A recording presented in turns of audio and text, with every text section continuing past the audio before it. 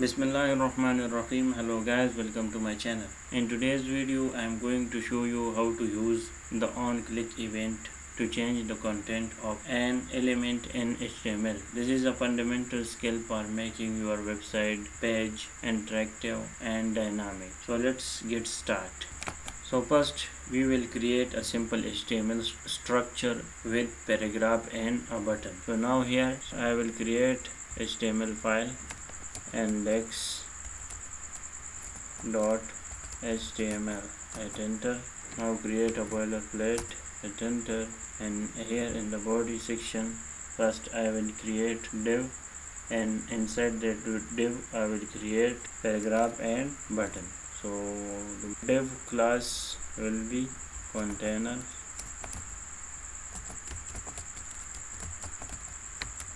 Hit enter.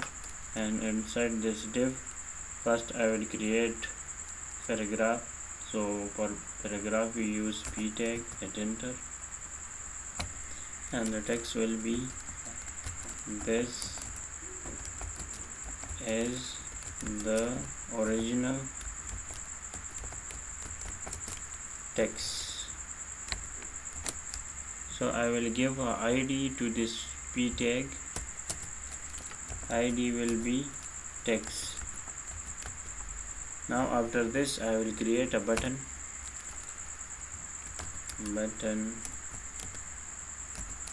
and the text will be change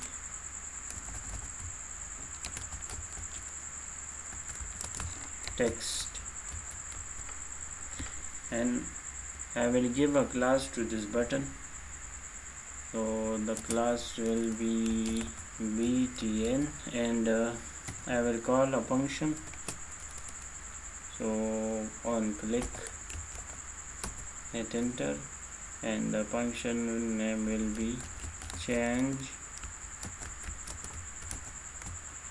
text and brackets. So in this example we have an HTML document with paragraph element and a button. The paragraph has a id attribute set to text, and the button has a class attribute btn for styling, and on click attribute to specify the JavaScript function text change text to be called when the button is clicked. Now I will run this on browser.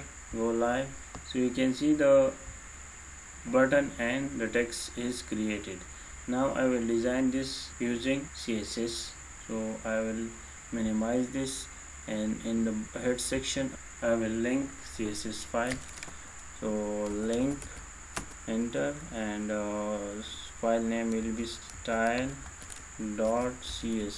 When we hover on this style.css text, so it will generate follow link. So you can see the follow link. So when I click this follow link, so it will create a CSS file for us. So create file. So you can see the file is created. Now I will save this in HTML file. Ctrl S. Now first we will select body. So body, curly braces, hit enter. So I will give display flex, hit enter, align item, center, and justify content, center, height 100, vh, hit enter. Ctrl S. Now let's see on browser. So it will in the center of the browser page. So you can see this is in center. Now I will select container container, curly braces, hit enter, and I will give only one property, text align center. After this we will select paragraph. So we will select from P, hit enter, and I will give font size 20 pixel and margin bottom 20 pixel. After this we will design button. So we have a class for button btn. I will select from this btn class dot btn, curly braces, hit enter. First we will change background color hash for CA After this we will remove the border, so border will be none, and color white, and I will give some padding 10 pixel and 20 pixel. Text align, center, display, and line block, and cursor, pointer, and the last I will give some border radius 5 pixel. Control S. Now let's see on browser. So you can see the button is designed. So now we will add a function that will be called when this button is clicked. This function will change the text content of this paragraph. Now we will go to index.html file. In the bottom of this file we will create script tag. Hit enter. Now we will write function. So function, hit enter, change text and curly braces.